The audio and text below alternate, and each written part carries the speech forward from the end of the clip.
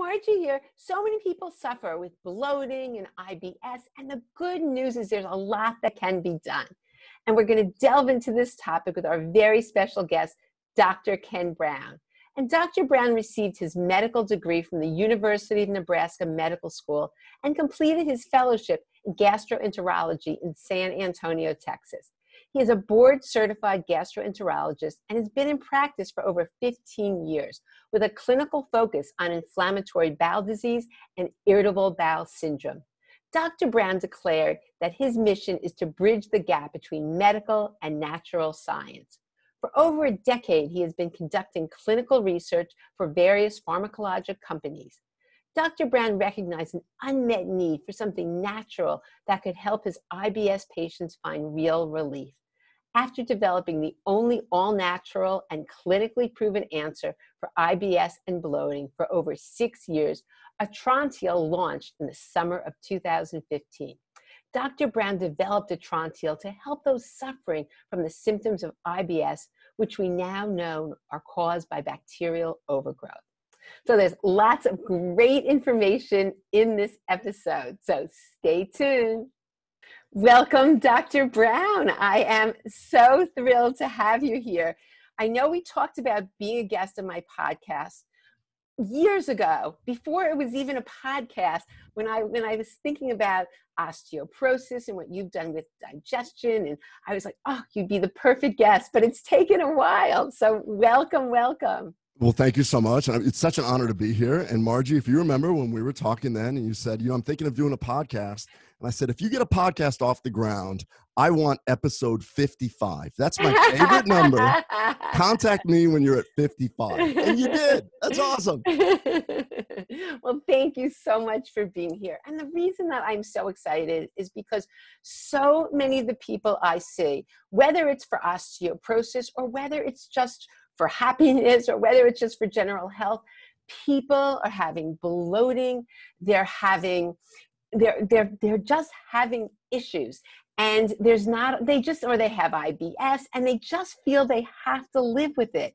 And the issue is it doesn't have to be. And I was so excited when I met you and you told me about all the research and all the work you've done and your product that's been helping people, that I said, I have to have you on. But, before we even get started and everything, I have to tell you this story because you don't know this story. All right. So when we met, and this is years ago, and I don't even know when your product came out. Was it 2015 or? Right around 2015 yeah. is when we had our kind of soft launch, yeah. Right. So it hadn't been out very long, and we were at a conference, and you sent me samples. So I had some bottles of Atrantil, and I've been using with patients, getting good results. And then I went to the beauty salon where I get my hair cut.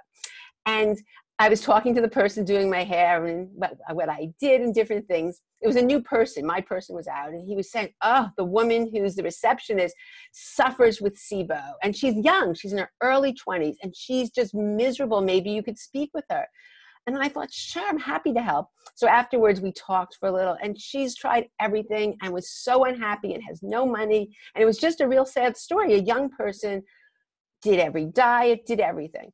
Anyway, so I said to her, you're going to have to ask your doctor about this. And I rarely do this, but I just was thinking that, what? Let her try one of the bottles that you gave me. I said, I don't typically do this, but I just have this gut feeling about this. Ask your doctor, and I'm going to bring you. I live really close. So I said, I'm going to bring over tomorrow this bottle. Call your doctor, make sure it's okay. But I've been having really great results. Anyway, so I guess she didn't call me, but she doesn't really know my number. So I was back there maybe a month later, and she is, Margie, I can't thank you enough. I'm honestly, in a month, she was like a different person. And she couldn't thank me enough. She said now she's on some support group and she was telling everybody about it, but it was completely life-changing. And I would say she still worked there maybe 6 months after that. And then she left. So I don't know what happened to her. But that whole time she was well and she just got her life back. So it was really, really incredible. And that's what I've seen. So I just think it's amazing that the whole world doesn't know about this. And why don't you start by telling us why you created it? Let's start there, and what you've seen, with your patients, that there was a need for something more. Yeah. So my background, much like your brother, I'm a board certified gastroenterologist. I was traditionally trained, meaning that I went to med school, did my residency, did my fellowship. And about 12, 15 years ago, the time flies now, I started doing clinical research in the pharmaceutical industry, mostly for a for-profit thing. So whenever a drug comes out through the FDA, they have to go through these different processes. So I was doing this work looking at different things for irritable bowel syndrome, IBS. Happens to affect about 20% of the population. And it was at that time when I'm working with these drug companies that there was this big unmet need. I'm talking to scientists around the world, and they're all going, but the problem is we'll never fix the bloated, constipated person, because it appears that the reason is that they may be producing too much gas called methane that slows everything down. So that was my aha moment. I just went, wait a minute. So I worked with my research manager, and we talked, and we realized that in the cattle industry, they've been trying to decrease methane production for a very long time using natural food products. That began this whole journey of finding all this data and realizing there's not a whole lot difference. The same type of gases being produced in our ruminants are creating the same problems, causing irritable bowel syndrome. So over the next several years, we're able to figure out a combination to actually get rid of the gas, get rid of the bloating. And it was all based on a bloated cow, thinking about it. And then you realize these molecules are actually really good for you. They're called polyphenols. These polyphenols are what make vegetables colorful, fruits and vegetables very colorful. So my aha moment was this: I'm doing pharmaceutical research, completely traditional. And then I just went, oh my gosh, we've got a natural solution here that nobody has figured out yet. And that kind of became the rest of my career. So for the last 12 years, I kind of have considered myself bridging this gap between traditional medicine and natural solutions. And there is a ton of research out there, and very exciting that we're able to develop something. I love hearing stories like that. As a still practicing gastroenterologist, I tend to get only the people that have failed everything, and I get them from all over now. And so I like hearing that I don't get the super successes because they don't show up to my office. I just get the people that come in with a bucket full of stuff and go, nothing has worked, including your product. I'm like, uh-oh. And so there's still a lot of work to do. And I'm not saying it's going to work on everybody, but as you know, in healthcare, that you try and do your best. I want to back everything by clinical science and research. But I also understand that a lot of the research, so for instance, in my world, in the academic world, a lot of these, let's call them academic institutions, they're very stringent about what they see, but who pays for that? And the people that can afford to pay for it are essentially drug companies. I would love to be in a position where my goal, if you ask me my 10-year goal, it would be that we sell our product for a lot of money, and then I can reinvest that money into natural solutions and say, no, the things that we have been talking about, for instance, how much great research is shown on, like the book that you wrote, Exercises for Osteoporosis.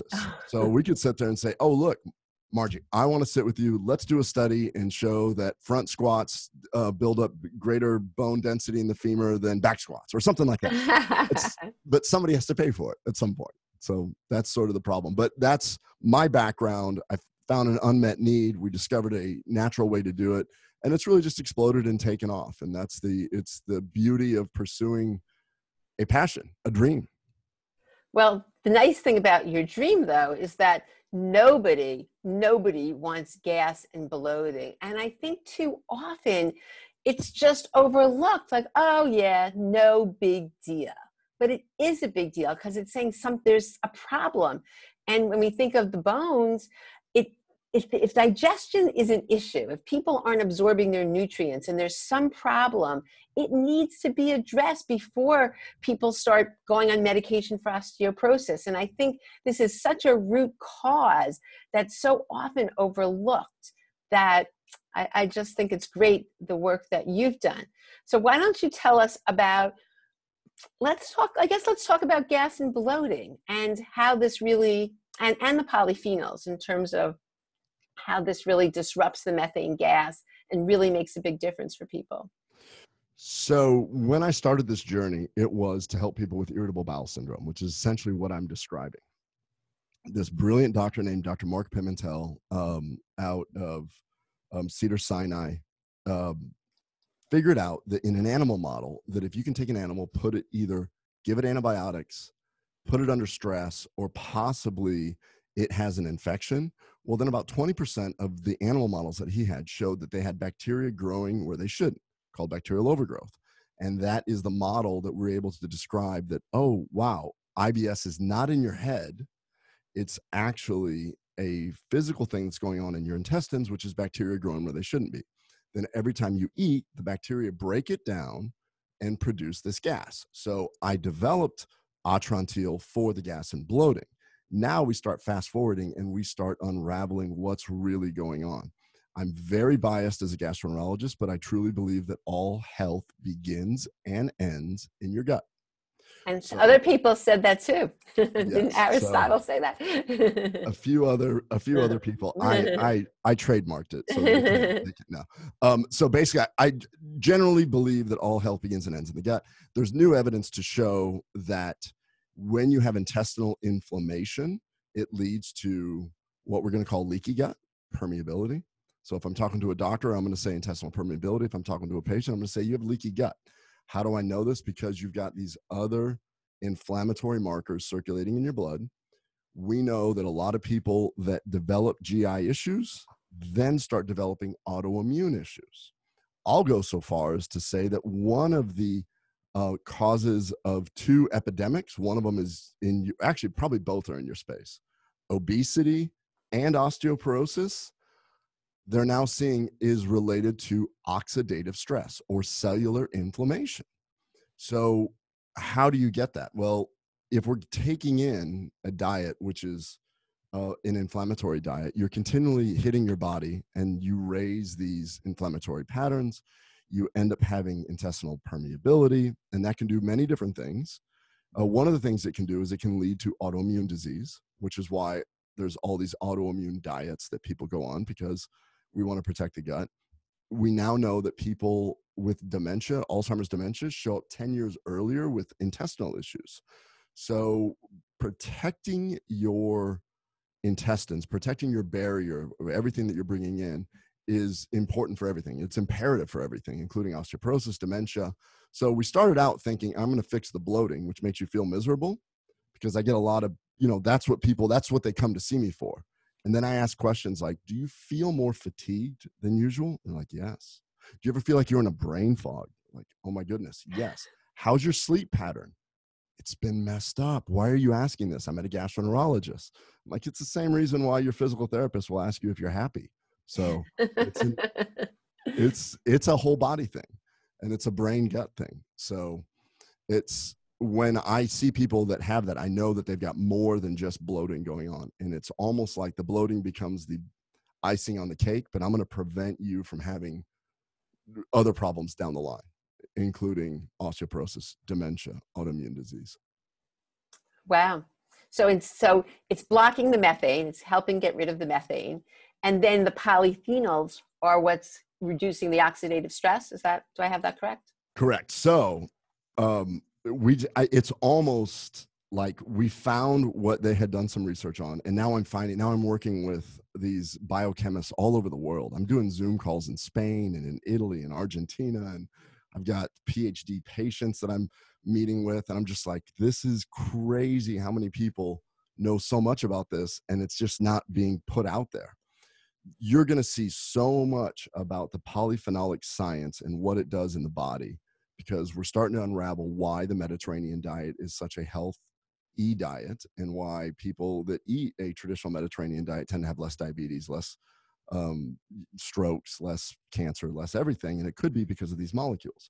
So Atrantil, the way it works is we put 3 polyphenols together, which is peppermint, horse chestnut extract, and something called Quebracho Colorado, which is kind of the workhorse. That is, and all 3 of them are stable polyphenols, meaning that they're very large molecules. So when we were trying to figure out what would be the best natural compounds to treat people with bacterial overgrowth, We needed it to be able to survive gastric acid. We needed it to be able to survive the basic environment of the duodenum, the next part, and the pancreatic enzymes, and to be poorly absorbed. So it didn't get absorbed into your bloodstream. So let's say you have an issue going on in your intestines, and I give you an antibiotic that's built to be absorbed right away. Well, then it's a systemic antibiotic, and it can do more damage than good because I'm trying to get something right here. So we put those three polyphenols together that work so that it calms the area down. Then one of them comes in, the quebracho, weakens the type of bacteria that produces a certain gas called methane. And then the other one shuts off the enzyme, which is why in our clinical trials, we had so much success. We had like 88% success in our first one. And then we treated people that failed everything and had incredible success. So I tell my patients, look, 4 out of 5 people, not to use the old bad dental commercials when they would always say 4 to 5 dentists, but literally our studies show that 4 out of 5 people, if you bloat, you're going to get better. And when you don't, I start looking for other things. So that was the bloating aspect. And then all these scientists started calling me. They're like, how did you know to use quebracho for this? I'm like, well, it was working through different chemists in the past. We realized it did this. They're like, I did my thesis on this. Can I tell you what I've learned on this? And I was like, yeah. So next thing I know, I'm Zooming with this incredible PhD in Spain. And she's like, oh, look at what I did. And then she showed, oh my goodness. Wow. When it doesn't get absorbed, it goes to your microbiome. This is where your microbiome, I'm going to throw out a new term that few people are using, and you're going to hear everybody talk about it 5 years from now. You've heard of probiotics, and sometimes some people have heard of prebiotics, which is their fiber. Well, the coolest thing now is postbiotics. And what that is there's a whole field of science. And I don't mean like, some people think of it. I mean, like there's people getting their PhDs in this one aspect. It's so cool that you can show when these molecules make it to the colon, your colonic bacteria, if you have a healthy microbiome, and I always hold my hands up like this because if you have a diverse microbiome, then your microbiome, meaning your bacteria that you walk around with. So all of us, every listener here has like 100 trillion bacteria that help you to survive. We don't really know if we're here for them or they're here for us. Either way, when you treat them nice, meaning you feed your own microbiome what it wants to eat, it will do very amazing things for you, including breaking down these polyphenolic compounds into beneficial things. So her research showed that when you have this stable polyphenol like this, a large one, it gets broken down almost like think of like a large Lego model. And then as it's moving down, people just keep knocking off a piece here and there, a piece here and there, whenever they need one. If they go, oh, hey, do you have a red urolithin? Urolithin is a molecule that has now been shown to cause what's called mitophagy. And what that is it allows your body to realize when a cell is not functioning well. They're like, we don't really want this one in production anymore. Let's just shut this down. Let's get some new mitochondria in here and do it. It's a way to keep your cells new, which is why it's probably an anti-aging molecule as well. So the body decides, your microbiome says, we need some urolithin here. It's like, oh, we need some more butyrate here because we're seeing some inflammation over there. You let your body decide what it actually needs. And so these postbiotics are the anti-inflammatory molecules. They can cross the blood-brain barrier.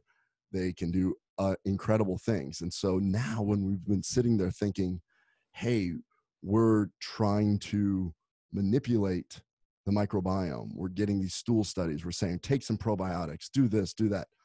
The future is about giving your microbiome what it wants and letting it decide what it needs to do.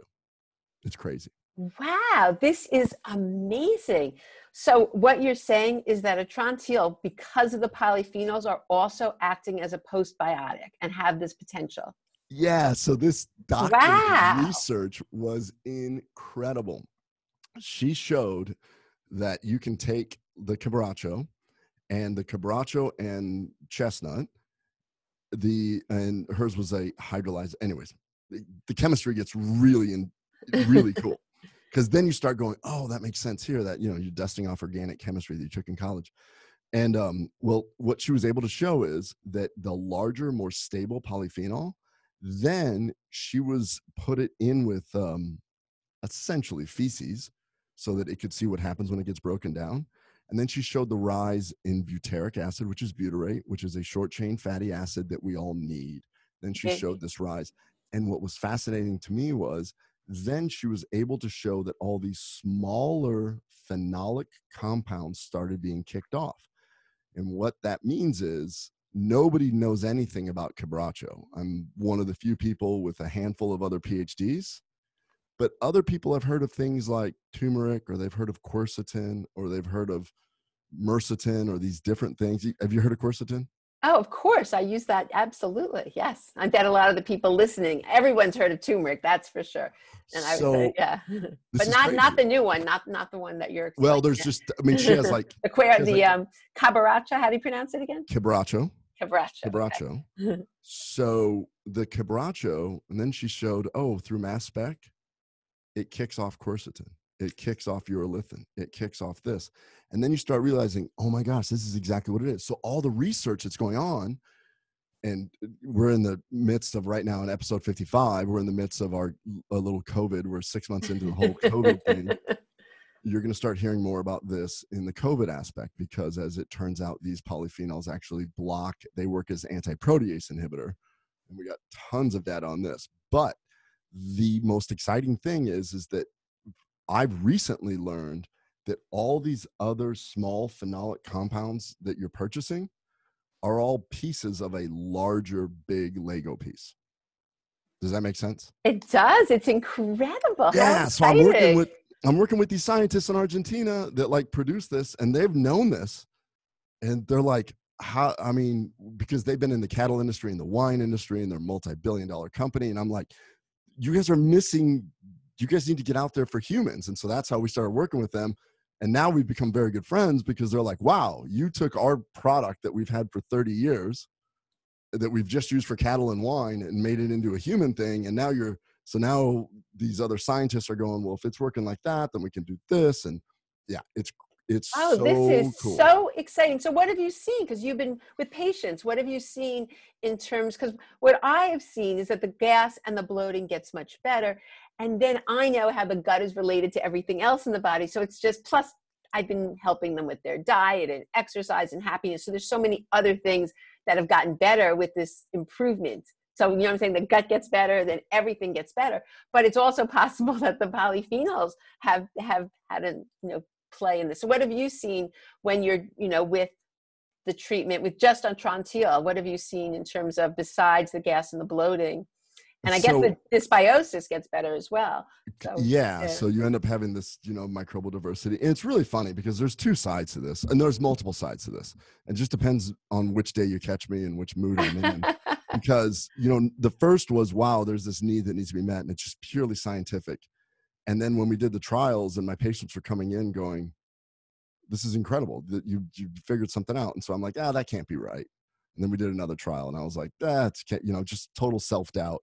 And then it's like, well, let's try and start a company. Now I'm part of a, I'm a owner of a startup company that you're just like, then you just shift gears and you're like, oh my gosh, I hope it's that same. You can talk to your brother about this, but I think generally speaking, most physicians, especially with this deep into the specialist field, it's the whole, let's just not hurt anybody.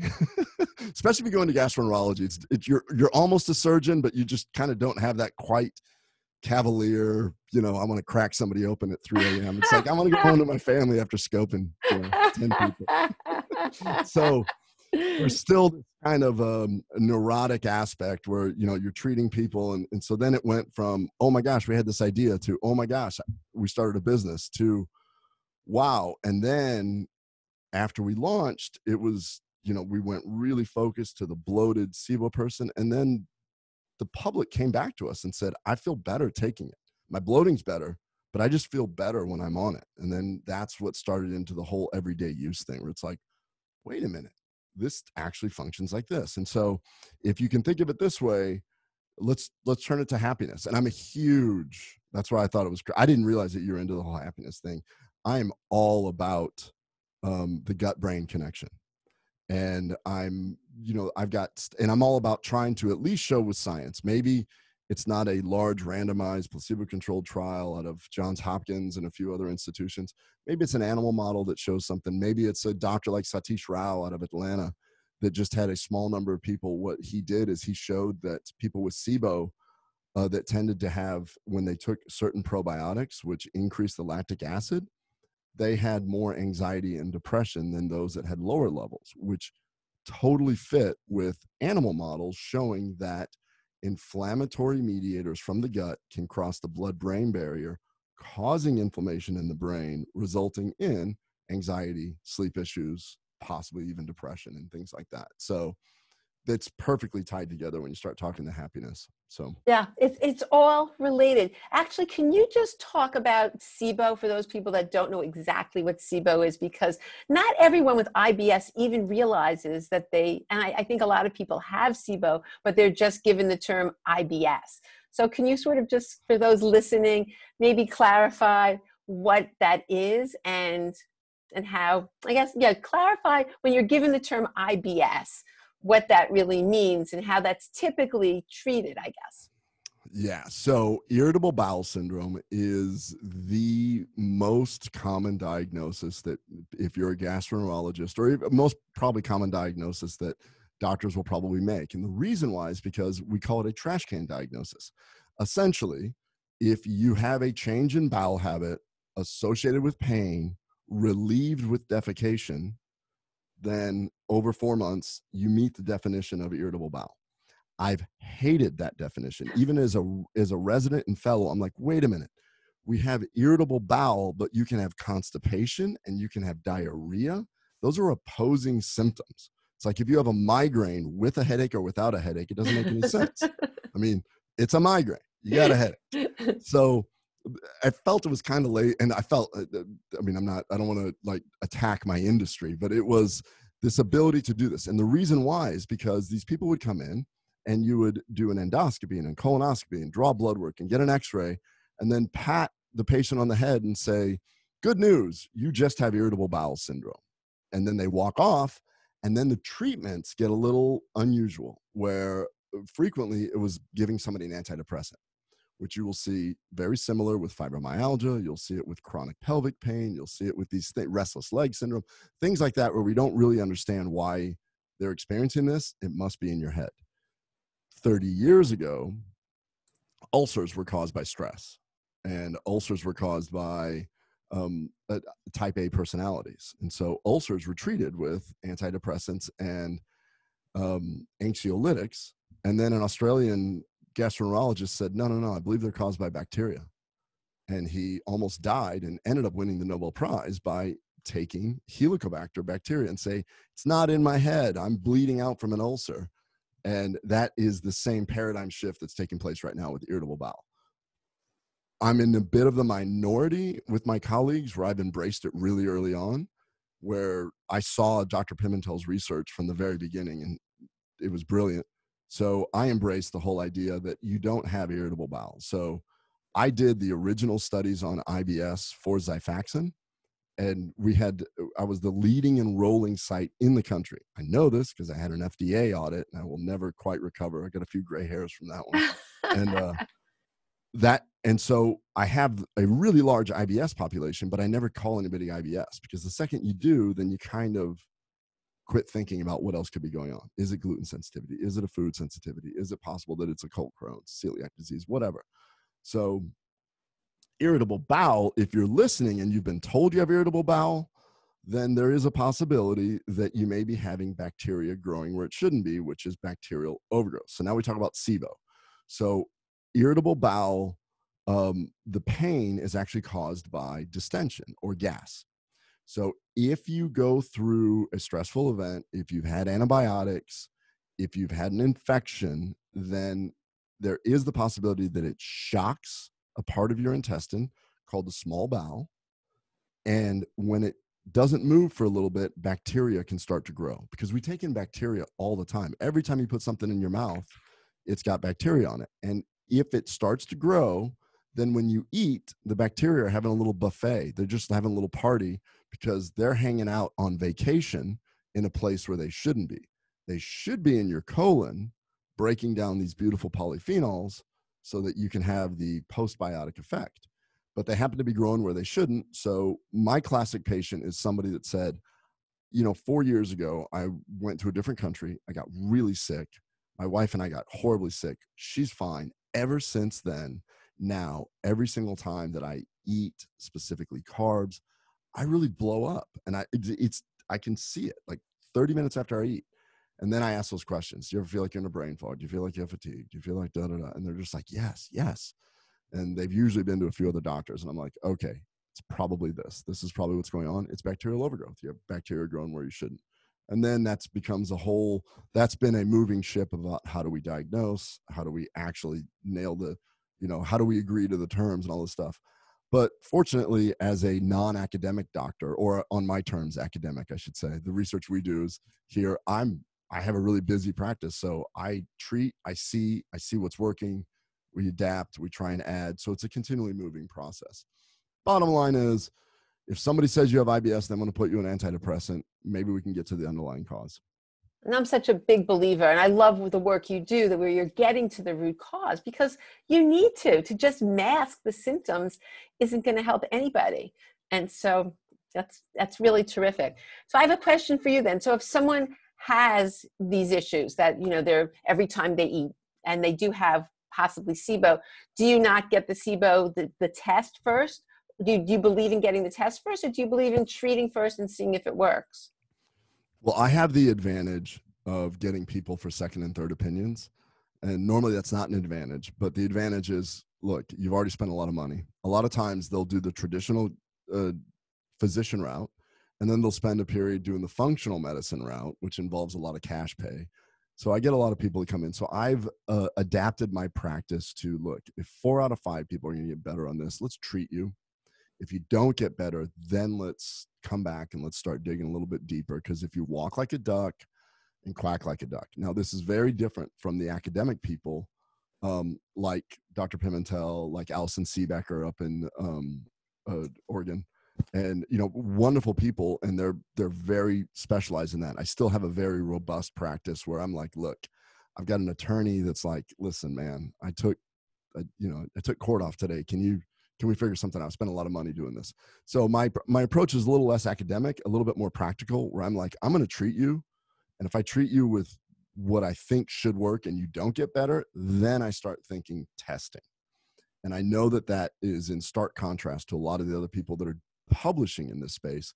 And they should have very hard criteria, meaning that this breath test showed this methane thing. If you're going to go see Dr. Rao in Georgia, he's going to say, I'm going to do a PCR culture on you. And if you go to the Mayo Clinic, they've got their protocols. So I have quite a bit of success just saying, look, let's treat you. If you get better, we're heading in the right direction. That's kind of what it is. Wow. So is there anyone this would be contraindicated for? So someone who's listening has bloating and they've been told they have IBS and they're just living with it. And they have osteoporosis and they have brain fog and they're living with this. So is there any contraindication to taking the Atrantil? Well, the medical legal terms would be the same things on the box. And this just comes down to making sure that we've never studied it in pregnant women. We've never studied it in nursing. We didn't study it in kids. So we know that. And then, so we have no idea. I mean, I've had a lot of kids. My kids have taken it. The co-producer with me, she took it while she was pregnant and breastfeeding, but we say, please don't, just because we don't have any data on that. And then I personally, as a physician, I'm very careful with drugs that have narrow therapeutic window. In other words, if you're somebody who's on a blood thinner like Coumadin, then we don't know what anything else will interact with it. If you're on an anti-rejection medicine, like you've had a kidney transplant, I don't even want to mess around with this. So I tell all my patients, and I have a lot of those patients have gut issues, and they're begging. And I'm just like, I'm not going to risk that. So I'm pretty hard stance on the pregnant, breastfeeding, and if you're narrow therapeutic window drugs. But other than that, unless you have an allergy to something in it, we've had a lot of people on this now. We launched about 5 years ago, and we've got hundreds of thousands of people that have taken it. And Because so 4 out of 5 is incredible that it helps. Bloating is amazing. 4 out of 5 with the proper symptoms. So, Yeah. and I only say that because if you're looking for a pure laxative, it's not a laxative and it's not a weight loss product. If what I said resonates with you, chances are you're going to get better. If you go, yes, I eat and I look 4 months pregnant, that's totally it. Those are the people that I feel very confident with. When somebody says it didn't do anything, I didn't lose any weight, I'm like, it was never supposed to be a weight loss product. It was never supposed to be a pure laxative. It is very specific for that. You're still going to get the benefits, the long-term benefits of these polyphenols, which will play out over the next several years in a really cool, exciting way. But for the person that wants to take this for symptoms, that's what you should do. And I guess always, if you have other things, it's best to check with your doctor and just make sure that. Yeah. Yeah. You do you mostly deal with osteoporosis?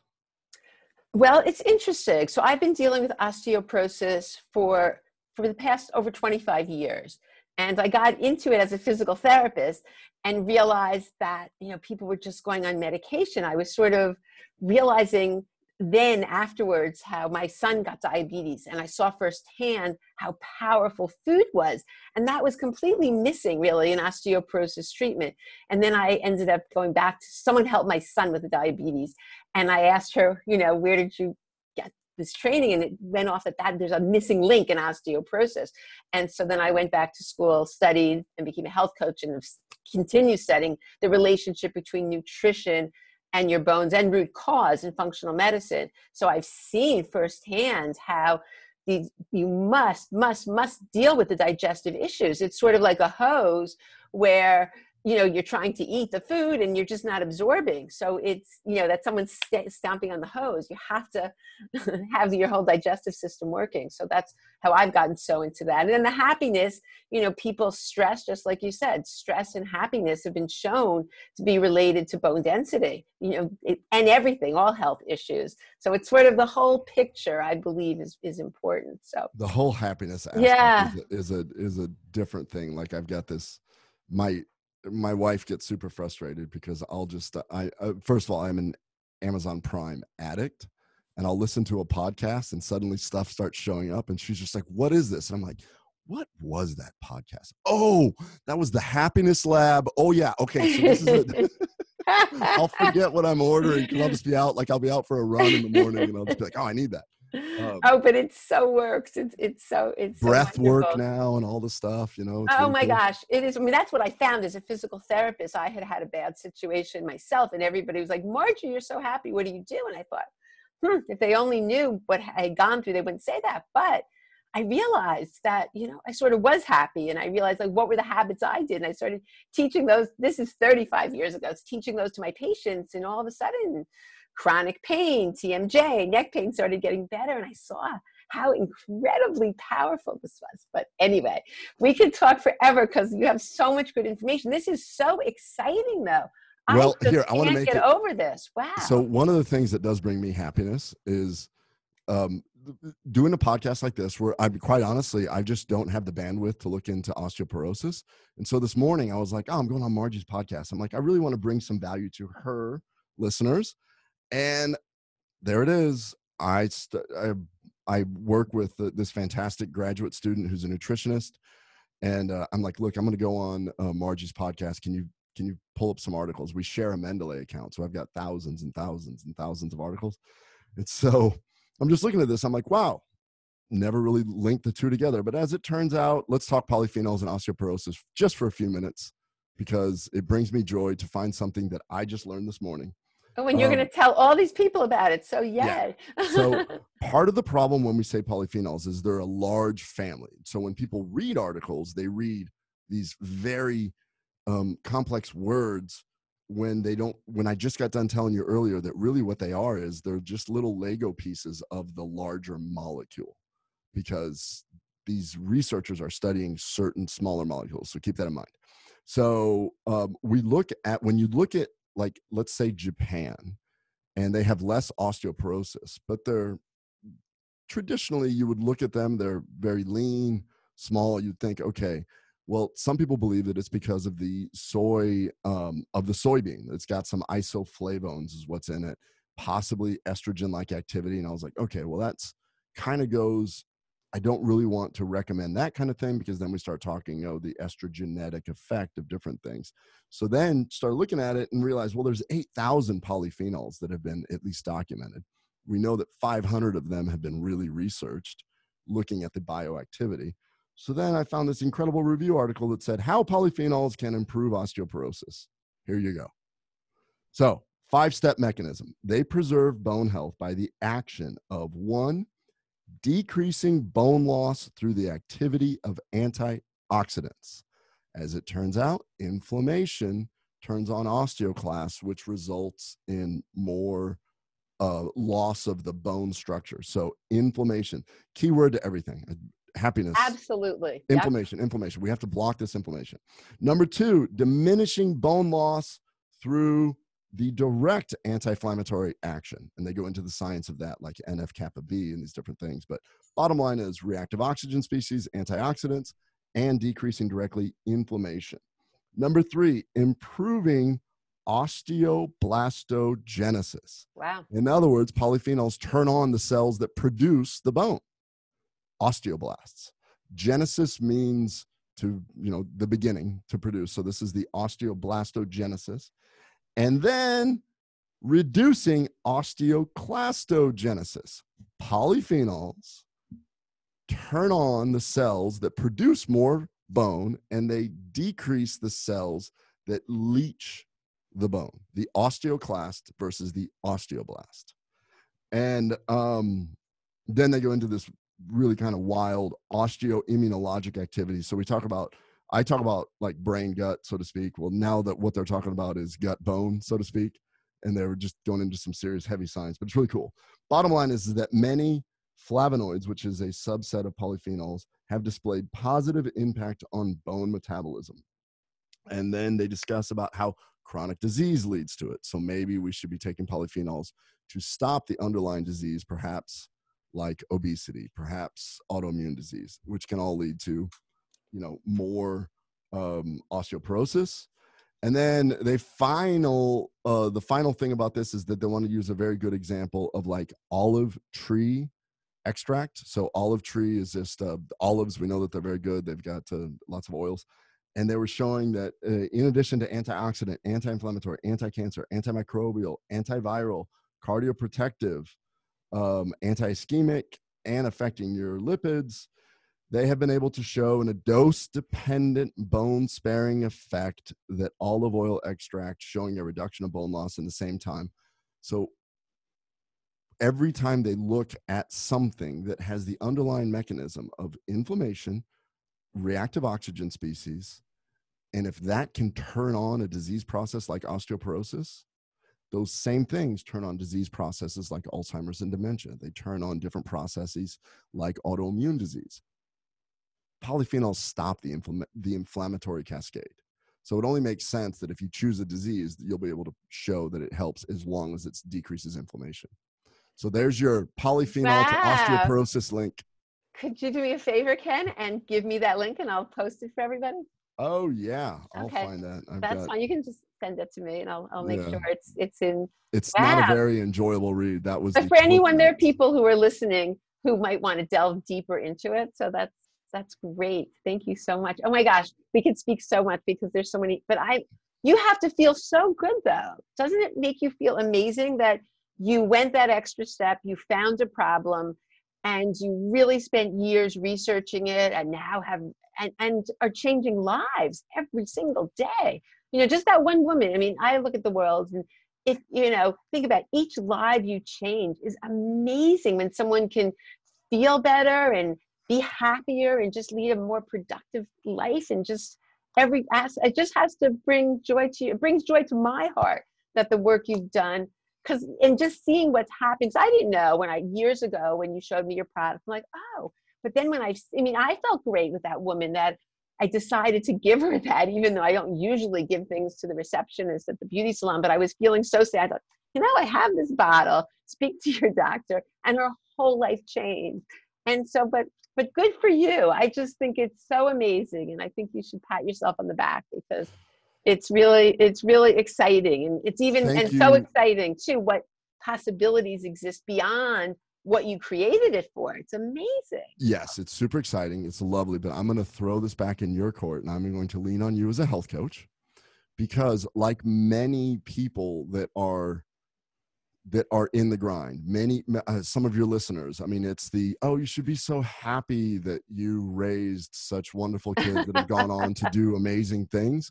But in the throes of it, it was staying up late, doing homework. You're not really, you lose the perspective of remaining happy. So there have been times throughout this process, raising money, having a business, going all the way to Honolulu when we first launched and bumping into your brother and going like, hey. My brother is a GI for everybody who's he was actually on the podcast and did a phenomenal interview on hope. He's not just a GI; he's a thought leader in our He's American amazing. He's an amazing guy. And so he came to our booth and was just so nice. He's like, "Man, I wish you the best, but good luck because this is it was that naivety of just jumping off the dock. And I'm like, I've got this incredible thing, and then I realized, oh my gosh, it's still a business. You still have to do this. So the techniques that you use when you start feeling overwhelmed, I'm going to put you on the spot. Okay. You also should be super happy. You've developed this great health coaching. You've written a book, but there could be times when you're overwhelmed. How do you gain control of it and gain perspective? Okay. So for overwhelm, I think there's a couple things. I think living in the present. I think that's the key, to stop thinking about the 20 million things that you can think of and just stop. Take some breaths and really live in the moment and really focus on, like, if you focus on what you're doing right that minute, instead of thinking, I have this to do, I have that to do, just stop. Put all of your focus on this then. Okay, then all of your focus on that. I think that really helps overwhelm. I also think not being a perfectionist. I really was a perfectionist, and then I had to stop and say, you know what? 85% is okay. And I think getting rid of that everything had to be perfect is huge for reducing overwhelm and just being grateful for what you're accomplishing and that's what I was going to say to you, gratitude. Gratitude changes stress. It's really the antidote. And so many people are grateful for your work. But yeah, so I think that I think, not being a perfectionist, living in the moment, and then just appreciating in small steps. You know what? One step, and I'm grateful I did that. The next step, I'm grateful. And saying no. By saying no to things you truly don't want to do, that says yes and leaves room for the things you want to do. So I think that's a big one. So often we commit to everything and just stopping before we say, and people don't care. I realize it's not as though people care if you say no. They'd rather that than not do a very good job at something. Yeah. Does that answer awesome. there's a lot more, but does that answer your question on overwhelm? It does. Something that I've been working on, which is in the moment, it's a little bit more of the, because there have been, still having a practice, still doing this, there have been moments where it's like really overwhelming. Like there's a pressing thing that has to be done in the next hour, and I've got other things. A little bit of the Stoic philosophy of that thought is literally a thought. It does not have to become an emotion. And that's what I'm really trying to work on, because I think that I mentioned earlier the neuroses. I mean, to get to this point and to get through med school and residency and this and that, you got to have a certain level of neuroses and type A and things. And now I'm like trying to realize that not every single thought should have an emotion. If I get called and a patient is bleeding, that thought should have an emotion, and I allow that. But when I get called and say that our production is going to be delayed by a week, it would normally create the same emotion as somebody, I need to go save a life. And now I'm learning to go, it'll all work out. That one's okay. So it's allowing myself to have the emotion when it's important, and trying to realize that Stoic philosophy of it is a thought. Whether you want it to be an emotion or not is your choice. So that's fabulous. I teach an 8-week happiness course, and the second module, right, is all on our thoughts and what we can do, because we are swarming with negative thoughts. And the problem is when you give, just like you said, when you give weight to that thought, the body doesn't know any difference, and the body reacts as though it's reality. So just a big thing is questioning the thought. Is that true? Is it, I mean, there's work by Byron Katie that I love called The Work, you know, and where you really start questioning your thoughts, because it can drive you crazy and it can make you very, very sick and totally destroy your gut. So let's tie in your thought with osteoporosis in the gut. When you have a thought and you allow it to create the emotion, that allows the fight or flight system to kick in. And when that happens, it's good in the short term, but if it is a low level chronic thing, then that leads to inflammation, the same thing we're trying to avoid. So literally the body brain connection, you can control it from both ways. You can heal your gut to protect your brain. And when your brain starts getting a little too much, you can control that so that your fight or flight doesn't kick in. And it's true. They've shown increased cortisol, the stress hormone, increases the osteoclast, reduces the bone building cells, the osteoblast. So they've actually shown, you know, increased cortisol reduces bone density. So there's actually studies on this. So Oh, so it's all. I treat inflammatory bowel disease where I use as little as possible, but we use a corticoid called prednisone. And we know that prednisone does the exact same thing. So when you have cortisol, it's very similar in structure to prednisone. And prednisone, by definition, I have to make sure they don't develop osteopenia and osteoporosis, even in my young patients. Yeah. So yeah, it makes total sense. Anyway, we can talk for so long, but this has been so much fun. And I'm really excited. So I also have a link for people. So to learn about Atrantil, they can I'll have the link in the show notes. Yes, we'll have links. They'll be able to get your audience will be able to get some discounts and so on. And this is just really exciting. I love the work that you're doing. I like how you've come around as physical therapist leading to osteoporosis and this whole happiness thing and embracing the gut health. So that's awesome. I'm really proud of what you're doing. Oh, well, thank you. And I'm so glad that we got to talk. And I'm just excited for what's happened with your product. It's amazing. And I'm so thrilled that you held true to your promise to give me episode 55. I know that there was like 20 people that wanted that. Yes, there's a whole line. Well, thank you so much, Ken. It's been such a pleasure. Absolutely, Margie. Thank you. Stay well. Thanks.